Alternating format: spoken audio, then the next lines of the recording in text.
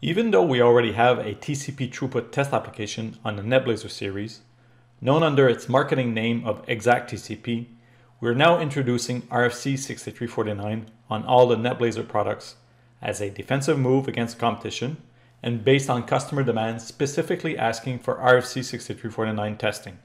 Since we now have two TCP throughput test applications on the NetBlazer series, I believe it's valuable for all to understand the differences between RFC6349 and ExactTCP. But before we dive into these differences, I would like to spend a bit of time on TCP basics. TCP is a layer 4 protocol. It sits on top of the IP layer. The information here is presented more as a quick reference of key terms often used when talking about TCP. Terms like MSS, which is maximum segment size. This is the TCP data payload once you remove all the overhead. Or the MTU, maximum transmission unit. This is the layer 2 or Ethernet layer data payload once you strip away the Ethernet overhead. There are two layer 4 protocols, UDP and TCP.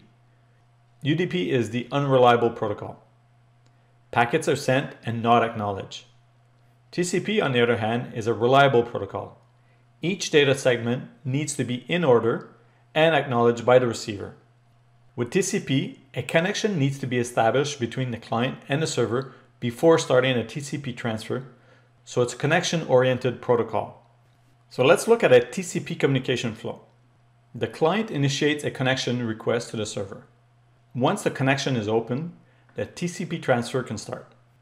In this example, the TCP client sends one segment and waits for an acknowledgement.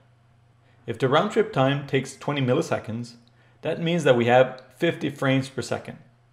And considering, let's say, a 1518 byte frame size, this translates into 600 kilobits per second, no matter the pipe size.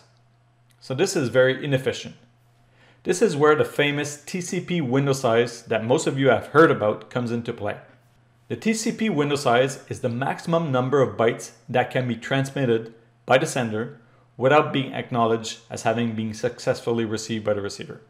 Once the burst of data bytes equivalent to the window size has been sent, the sender will wait to receive acknowledgement from the receiver before resuming. To fill the pipe, the sender must send data equivalent to a round-trip time worth of frames, as after this round-trip time, the first acknowledgement is expected to arrive at the sender. So this amount of data is called the bandwidth delay product, or BDP. BDP is the link rate, or the CIR, multiplied by this round-trip time. In this example, let's say we have 50 megabits per second link. So 50 megabits per second times the round-trip time of 20 milliseconds equals to 1 million bits, or the equivalent of 125 kilobytes. And this is your BDP, or your optimal window size. The TCP sender will send 125 kilobytes worth of data before holding back. But because the window size has been optimized for the circuit, so based on the link rate and the round trip time of the circuit, once the 125 kilobytes are out, acknowledgements will start arriving from the receiver, allowing the sender to keep sending frames. If the quantity of data sent is insufficient compared to the bandwidth delay product, then the link is not being kept busy and the protocol is operating below peak efficiency for the link. ExactTCP, our initial TCP throughput test application. So the goal of ExactTCP test application is to measure the maximum TCP throughput achievable on the circuit and identify the TCP window size needed to reach it. ExactTCP is easy to use with a one-page test setup. Other than setting the IP address of the client, the local unit, and the server, the remote unit, the only other setting is the window size range at which the test is to be done at. ExactTCP has really two modes of operation. The first mode I call scan mode. In scan mode, the window size range is set to the max window size of 64 megabytes. In this mode, it will push the circuit under test to the limit by finding the maximum TCP throughput achievable on that circuit. In scan mode, ExactTCP will gradually increase the window size until the test measures packet loss. At that point, it will back off and gradually re-increase the window size to find the maximum TCP throughput achievable. The window size found for that maximum TCP throughput is not the optimum window size. It's the maximum window size of that circuit that generates the maximum TCP throughput. In this mode, scan mode, it will stress the input buffers of the network elements in the path to their limit. This test can be useful to find incorrect input buffer settings and determine if there is a case of buffer bloat in the network. In cases of buffer bloat, the round-trip latency goes to a very high value. For example, one customer we were working with was expecting 8 to 10 milliseconds of round-trip delay. And with the test in scan mode, he measured 128 milliseconds of round-trip delay. This pointed to oversized input buffers configured in their network equipment. Oversized input buffer settings can cause high latency in a congested network, and this is what was observed in this customer case. In the other mode, in which I call fixed mode, the window size to test that is set to a specific value. This is usually done after finding the max window size in scan mode. For example, let's say a window size of 320 kilobytes was found in scan mode. In fixed mode, the window size could be set to a smaller value of, let's say, 64 kilobytes. And this would be to find the effects it has on the TCP throughput measurement. In this mode, the TCP throughput is measured at that fixed window size. Also, with ExactTCP, we use a single TCP connection, which makes the results more repeatable, but probably less real-life network operation-like. ExactTCP can also operate up to 1 GigE. RFC6349, our new TCP throughput test application. 6349 is ideal for turn-up tests by validating TCP performance at CIR. And this is best done after a layer 2 or layer 3 Ethernet test like EtherSAM or ISAM, where the base layer is validated first. As with any type of Ethernet test, the first step is setting up the interface type and speed. This is done through the Modify Structure window. One important point here is now we support 10 GigE TCP throughput testing with 6349. ExactTCP can only go up to 1 GigE. Next is the interface settings. This is done in the interface window. Here we can select the rate to run at or use the auto negotiation to set the speed. In most cases, auto negotiation works fine, so we will leave it at that. Next is the IP address. We can manually enter the IP address or use DHCP if the unit is connected to a network that provides automatic IP addressing with a DHCP server. We can also add VLANs if necessary, where we offer up to 3 levels of VLAN encapsulation, so queue in queue in queue. Once the interface settings complete, next and final step is TCP throughput test settings. This is also very simple for the user. First, we need to connect to the remote unit we will be testing to. We now have DTS or dual test set capabilities with 6349. This means that we can connect to a remote unit from a local unit. So no need to have a tech at the other end setting up the TCP tests like it was necessary with ExactTCP. On top of that, we now can do bidirectional testing. The TCP test will test one direction, so client to server, also known as local to remote, and then automatically switch the mode of operation of the units. The client becomes the server and vice versa to test the other direction. Again, another great feature that many customers were asking for. So let's connect to that remote unit. Click on Discover Remote. If no remote's found, click on Scan. We now see the remote. Let's connect to it. Okay, great, connected. We can set the test to run bidirectional, so testing each direction, or we can test the specific direction we want.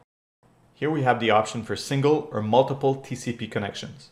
By default, the multiple connection is selected.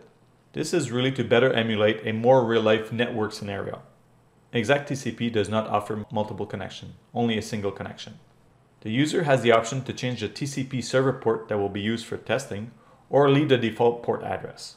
Next, the user must enter the CIR, the committed information rate of the service.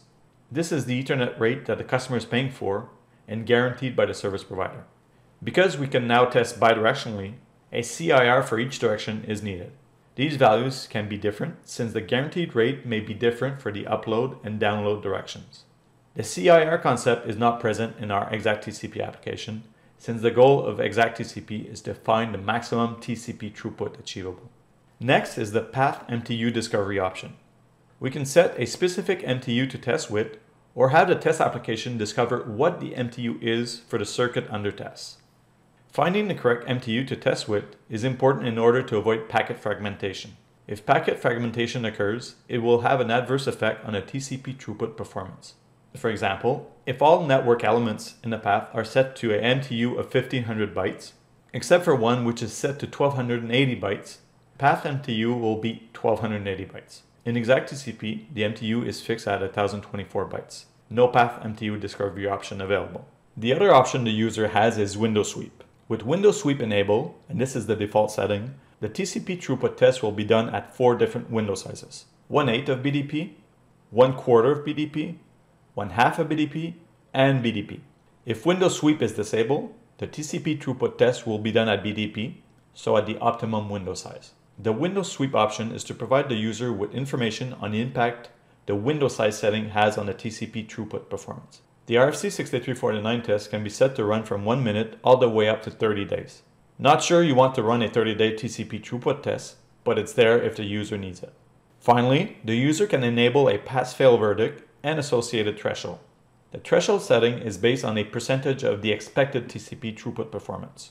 95% is the default setting, which makes sense since 100% would yield many cases of failed tests simply because of all the variables in the network. Now we are ready to launch the tests. The first thing the 6349 test will do is perform the path MTU discovery. Next, the test will automatically find the baseline round-trip time. The baseline RTT is the round-trip time inherent to the network path under non-congested conditions. To find the baseline RTT, the test application will open up a low-throughput TCP connection and measure the RTT.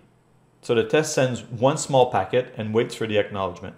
The time it takes from transmitting the packet to the time an acknowledgement packet is received at the client is the baseline RTT. In this setup, I have 20 milliseconds of latency in each direction. So the measured baseline RTT makes perfect sense at close to 40 milliseconds. With the CIR value entered and the baseline RTT found, the BDP, bandwidth delay product, equivalent to the optimum window size, is determined. The BDP is the CIR at layer 4 multiplied by the baseline RTT. In this setup, we have a CIR for local to remote of 25 megabits per second, so 23.5 megabits per second at layer 4, and a measured baseline RTT of about 40 milliseconds. The BDP, or optimum window size for this circuit, is roughly 114 kilobytes. The test application will now perform the TCP throughput measurement using the calculated BDP. As mentioned, the window sweep test will perform a test at 4 different window sizes. The user can see that when the window size of the circuit is not optimized, the TCP performance is impacted. 3 metrics are displayed in the test results: TCP throughput, TCP efficiency percentage, and buffer delay percentage. The TCP throughput results are displayed as ideal versus actual, which gives the tech a better sense of the overall health of the circuit. The tech quickly knows if the circuit is operating as expected. The window size calculated is also shown with the number of connections and window size per connection. The TCP efficiency percentage represents the percentage of bytes that were not retransmitted. The buffer delay percentage represents the increase in round-trip time during a TCP throughput test versus the inherent or baseline RTT. We can also see what the minimum TCP throughput measurement should be for a pass verdict based on the threshold entered. The window sweep tab provides a visual representation of the 4 different TCP throughput tests done using the different window sizes. The other tabs, alarms and errors, traffic, and logger tabs, are the typical tabs we have in all our Ethernet test applications. The RFC6349 test reports include clear pass-fail indications, along with graphical information about the ideal and the measured TCP throughput for each window size. RFC6349 tests will be much gentler than exact TCP, as it will test to BDP and not to maximum achievable TCP throughput. The goal of this test is not to stress the circuit to the maximum, like exact TCP does. Each TCP throughput test application has a specific goal. Exact TCP's goal is to find the maximum TCP throughput achievable on the circuit. It does so by adjusting the TCP window size. The window size found is the maximum window size that produces the maximum TCP throughput. This test application will stress the circuit to the limit when finding this maximum TCP throughput. And this can be a great tool for finding incorrect input buffer configuration, buffer bloat, in a network. Exact TCP can also be used in a fixed window size mode and measure TCP throughput at a specific window size. 6349 is a TCP throughput test application that takes into account the entered CIR and measured round-trip time of the circuit. Based on the CIR and RTT, it will determine the optimum window size, BDP, at which to perform the TCP throughput test at. 6349 will measure TCP performance at CIR. It will provide ideal versus actual TCP throughput measurements and give an overall TCP health indication of the circuit under test. This is a great tool for service providers at turn-up time of an Ethernet circuit. RFC6349 is a great new TCP throughput test application offering many valuable features that customers will greatly appreciate.